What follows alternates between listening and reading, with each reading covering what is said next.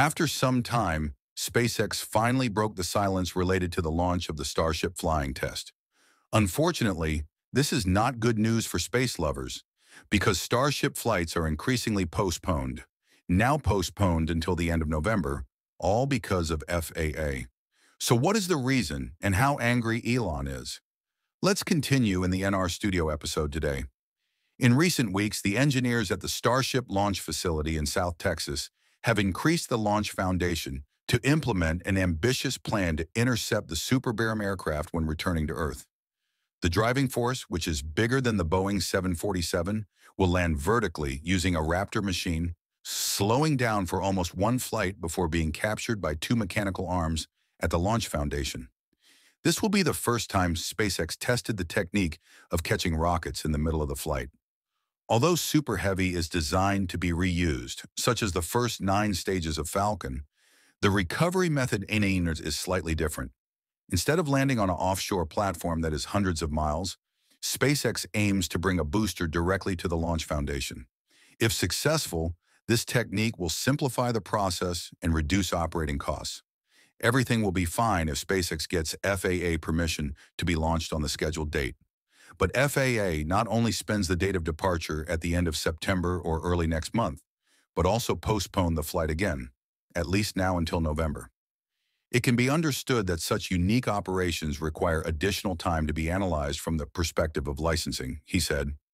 Unfortunately, instead of focusing resources on critical safety analysis and collaborates in good protection efforts to protect the community and the environment, the licensing process is repeatedly marked by problems ranging from trivial things to things that are not reasonable. Elon Musk, who always believed at the time of launch was earlier, became very impatient with the latest news from FAA. He distributed similar tweets, including tweets from SpaceX, which emphasized the importance of Starship for future missions. Space aircraft design that can be fully reused and quickly will improve the ability of humans to access and use space exponentially. To realize its full potential, and to do so quickly to meet commitments to national priorities like NASA's Artemis program, Starship must fly. It's true that Starship has to conduct timely test flights during its development. SpaceX needs Starship to demonstrate new technologies so it can quickly build the most perfect version of the world's largest and most powerful spacecraft. The safer we fly, the faster we learn. The faster we learn, the faster we can fully and rapidly reuse rockets, according to SpaceX. Additionally, in the podcast interview, Elon reiterated that Starship is ready to fly. We're waiting for regulatory approval. Sorry for the slow turnaround for Starship Flight 5. It shouldn't be possible to build a giant weapon faster than paper can move from desk to desk. This underscores that the only obstacle to Starship Flight 5 right now is the FAA's launch authorization. What's most important is the ambition to go to Mars, the only way to save humanity from an apocalypse on Earth. Elon also tweeted, "We'll never send humans to Mars if this continues. So why should the FAA downplay the importance of such a mission? It's vital to the national and humanitarian interests, simply because of false and misleading reports, built on the hysteria of internet critics or special interest groups who present poorly constructed science as finished." SpaceX also claims that the FAA's delay is not based on new safety concerns, but on unnecessary environmental reviews. The groundwork is being laid for further FAA investigation into Starship's water-cooled steel flame deflectors.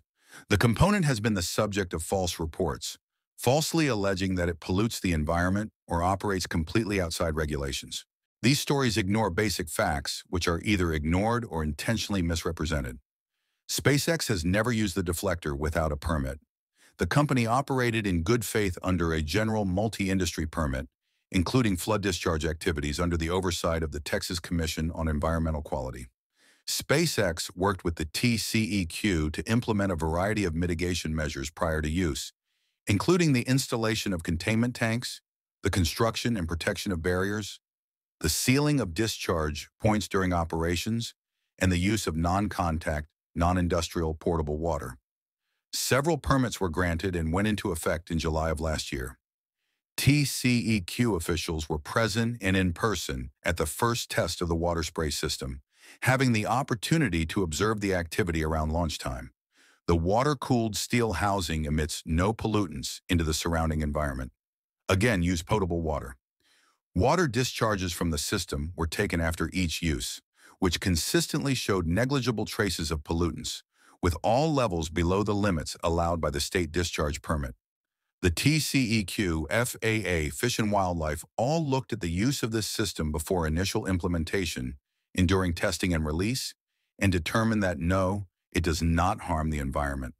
Of course, there is the question of the claim that SpaceX should pay the fine to the CEQ and not the EPA. It was clarified that the fine was entirely related to administrative noncompliance.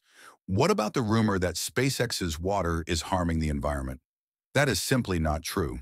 The following two reasons have prompted the FAA to take a closer look at the changes to Starship that have been in place for some time, making one wonder what the FAA has done in the last 3 months to make this change. Now, the two main reasons for the delay, according to the company, are the heat of the middle stage and the landing profile for catching the super heavy Starship at the launch tower. These issues prompted the FAA to request an additional 60-day consultation with the National Marine Fisheries Service regarding the warm phase with the U.S. Fish and Wildlife Service regarding the landing profile. Regarding the ring, SpaceX said that the only proposed change for Starship's fifth flight is a minor change to the landing stage location, which does not increase the likelihood of impacting marine life. This issue alone, which has been thoroughly analyzed, could certainly delay the launch without addressing any credible environmental impacts, SpaceX said. As the Super Heavy Starship returns to the launch tower, it will inevitably create a sonic boom. And since a slightly larger area can experience a sonic boom, the FAA has now requested additional consultation. SpaceX first released an assessment in July explaining that Starship's sonic boom posed no risk when the FAA publicly reviewed the company's plans to increase the frequency of Starship launches in Texas. In its statement, SpaceX noted that sonic booms occur during re-entry of NASA spacecraft and are also an integral part of Falcon 9 landings, adding that the blasts produced by the Super Heavy boosters would be more powerful than those produced by the Falcon landings. However, SpaceX believes that they pose no risk of injury to bystanders, as the strongest impacts would be localized to the area around the Starbase launch site.